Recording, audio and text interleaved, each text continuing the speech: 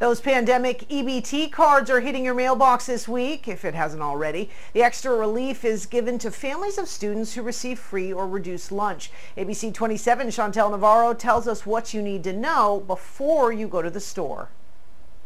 For some people, every day of the pandemic brings a new problem. I talked to one mom who says these Pandemic-EBT cards couldn't have come at a better time. In 6 days, I'm gonna be 7. London and his older brother Andrew go to school here in Leon County, and they receive reduced lunch. That means now their mom Elaine also received another EBT card this month.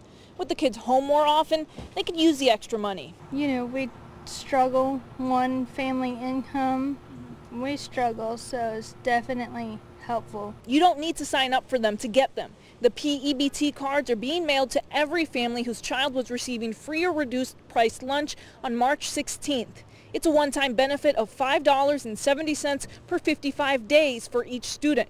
That's as much as $313 for some. You can use it for food like fruits and veggies, just not hot food. Look for the SNAP logo at the store. Towards the end of the month, we're, kind of wondering, are we going to make it through to the end of the month food-wise? So having them home going, I'm hungry. Big Bend nonprofits are helping as well.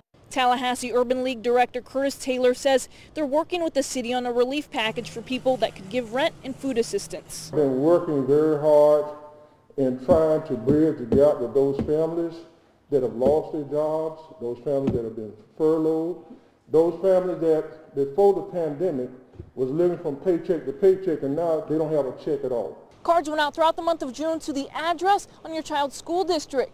If you're not sure if you qualify or if you haven't received one yet, just contact the Florida Department of Children and Families. In Tallahassee, Chantel Navarro, ABC 27. The PEBT benefits expire 1 year after you receive them. Now, if you received it on your current EBT card, those funds will be used first.